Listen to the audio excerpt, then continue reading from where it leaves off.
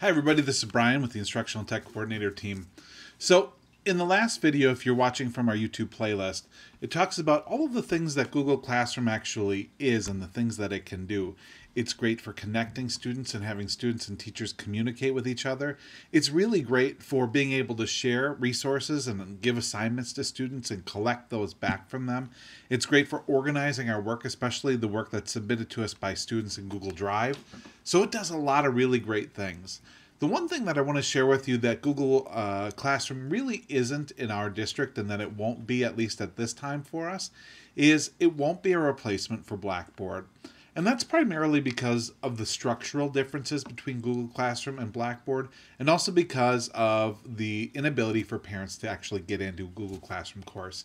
So what I'm telling you is you really need to learn to use the two in tandem, using Google Classroom to support your workflow and helping you to become more paperless and communicate with students a little bit more efficiently, but also using Blackboard to structure your courses. So let me just show you a quick example of what I mean by that.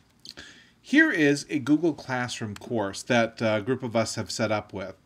And you can see there are announcements, which are really great, and it's a great way to have a conversation with a group of people in the course. There are assignments, and assignments give the students the resources they need, something that Blackboard does very well as well. It also allows students to turn in that work, right? So we can turn them in here and we can see who's done.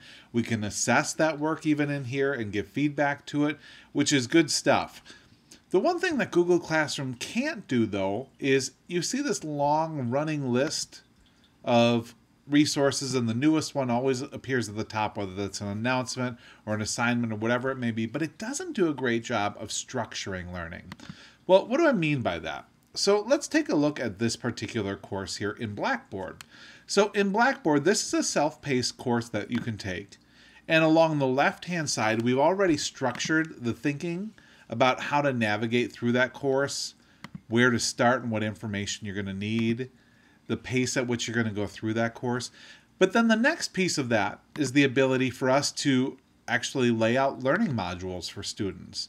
So here you can see this is actually structured learning that students can go through, and I'm able to set all of this up in advance and then unveil different parts of it to students as they're ready for it.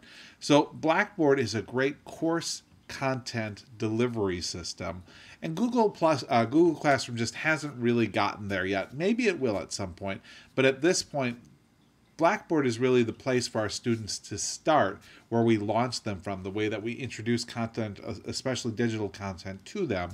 And Google Classroom is a way for us to do a little bit of communicating with them, but also to increase our workflow so that students can get resources that they need and return those to us in a neat, organized, easy to find fashion. So hopefully you understand the differences between those two, and you understand that we really will continue to need both here as instructors in the School District of Waukesha.